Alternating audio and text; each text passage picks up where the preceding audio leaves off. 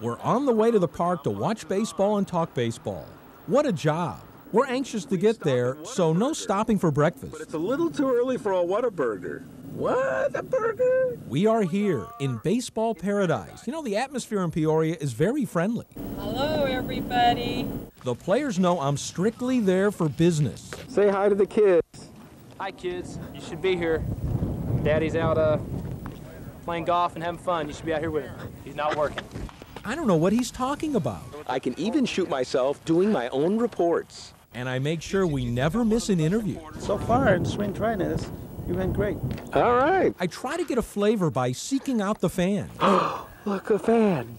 And one fan seeked me out. Can I be your son today? He thought that would get him closer to the players. Kiddo, leave that job to me. Oh, it's scary. You almost feel like you're being spied on with that one. At least that one, you know, it feels official. This one is like a little spy camera here. This is my personal. Oh, I thought they just gave you a little one because you was a small man.